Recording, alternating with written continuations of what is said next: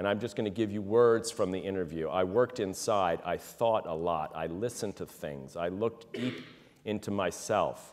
I took an account of conscience, the mystical dimension.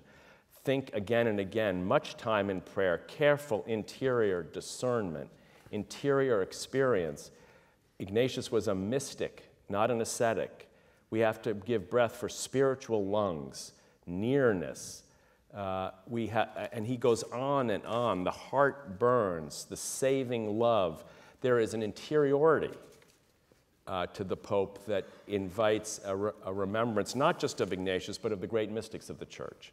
The mystics like Eckhart, who said that there is a spirit that alone is free. I think the Church has been afraid of the Spirit, to be honest, in many respects.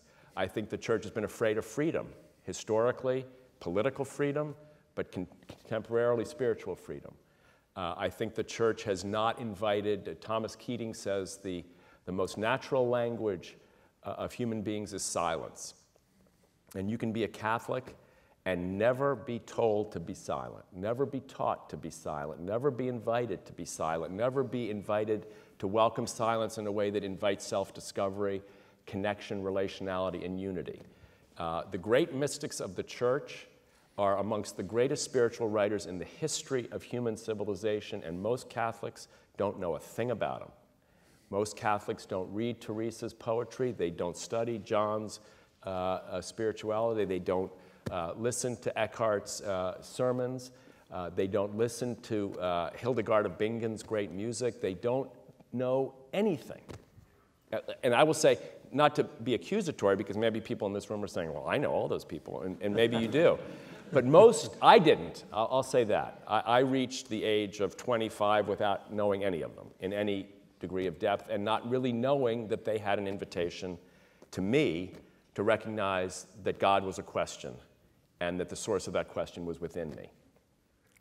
So I think the great hope of this Pope, and I don't want to overplay the Pope because we're talking about the Council talked about hopes and fears, anxieties and anguishes of the people of God. Yes, it's universal, but I think we've only just begun to figure out how to actually listen to hopes and fears and anxieties and pains and anguish in a way that ritualizes prayer in a prayerful way, in our iconography of service, the healing dimensions of the gospel. So if you said to me, what are they missing?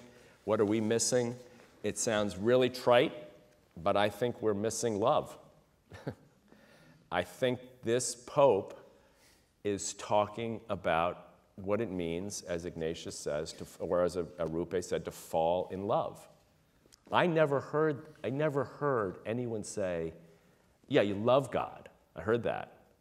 But no one, until I read Arupe or Lonergan, told me to fall in love with God.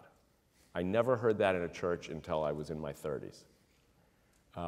I don't think we can expect people who are going to yoga, who are learning Buddhist meditation, who are watching television shows and doing self-help, who are trying to create a sense of wholeness in their lives, to come to a Catholic church and expect the traditional format in which we've created parish life to satisfy that hunger and not feel at some level they have to go elsewhere.